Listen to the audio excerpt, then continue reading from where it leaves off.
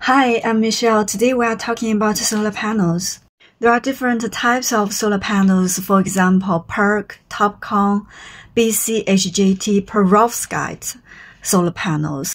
For PERC type solar panels, it is actually fading away from the market. And now the trending type is N-type, that is TOPCon solar panels. BC and HJT types of solar panels are high efficiency to generate power, but the cost is much than others. Perovskite solar panels is latest technology, so it is only in very small range to use it. At least 5 key components integrated the solar panels.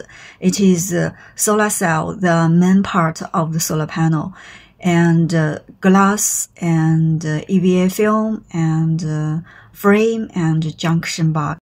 So when you evaluate the whole quality of solar panels, you can consider from these 5 key components: cost, their raw material cost, and their quality standard. By the way, nowadays almost all solar panels is made from monocrystalline silicon, not polycrystalline silicon. Regular models of solar panels is from 580 watt per panel to 720 watt per panel.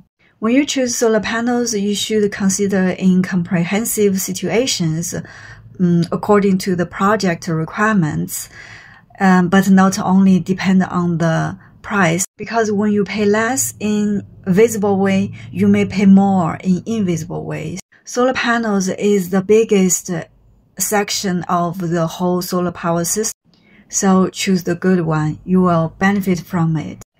I hope this information helps you. Thank you for watching. See you next time.